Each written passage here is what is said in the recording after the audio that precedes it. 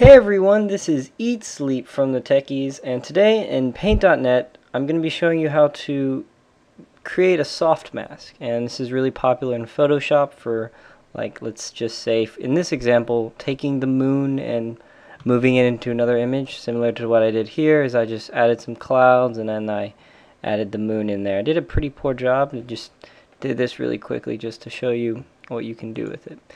In this particular case, however, it's probably a bad example, but it would probably be easier to just take this, instead of using a mask, take a shape tool and just use that shape as a mask.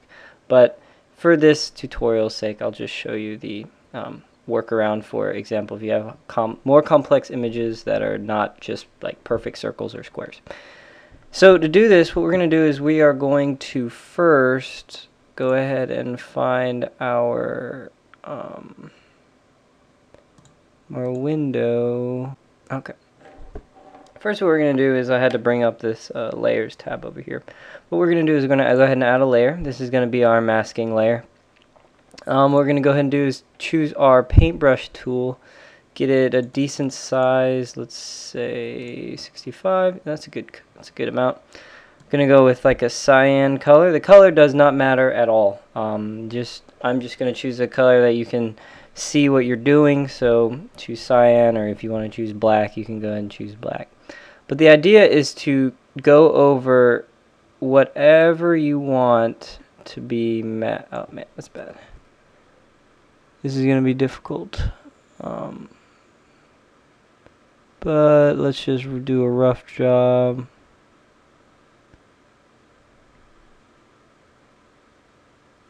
Oh man, I was way out of the lines here. Alright, so we have this. And if you would like to touch up a little bit, you can go ahead and click on the eraser tool and do some touch-ups. So, alright, I feel like that made it worse. But now what we're going to do is we're going to go ahead and select the magic wand tool and click on whatever we just masked on layer 2. So to get rid of the color there, to see what you've masked, you can uncheck the transparency tab, and then you can see a lot of stuff that you missed, and then you can go back and edit it if you need to. So now that we have that selected, that is effectively our selected part on our background. So if you want to delete it, you go ahead and delete it.